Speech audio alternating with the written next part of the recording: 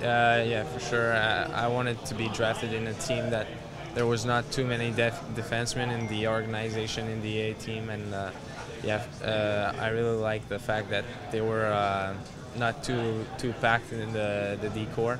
So now I'm gonna try to make my way through there. At the beginning, you're telling you that you don't have any expectation, but more the draft's coming, the more the players go in. Every team, I'm getting nervous. I was getting nervous, and when my name get called, I was really happy, and the stress was released. I'm not the guy who likes losing, so no. At some point, it was frustrating, but every team has to pass through there to be in a good team in the future. So we passed through those years, and now I think the future is bright for us. Yeah, it surprised me.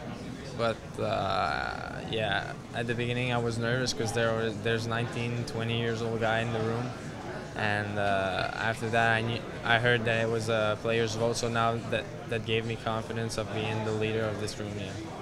I'd like to thank everybody in the organization of the Titan. I'd like to thank also my family, my dad, my brother, my mother, and my sister. They were always there for me in the rough times, and now I'd like to thank them and my billet family too. How much family or friends do you have here? A lot. Yeah, my billet family, friends, and my family, my whole family. Yeah. And so total number? A total number of maybe 15.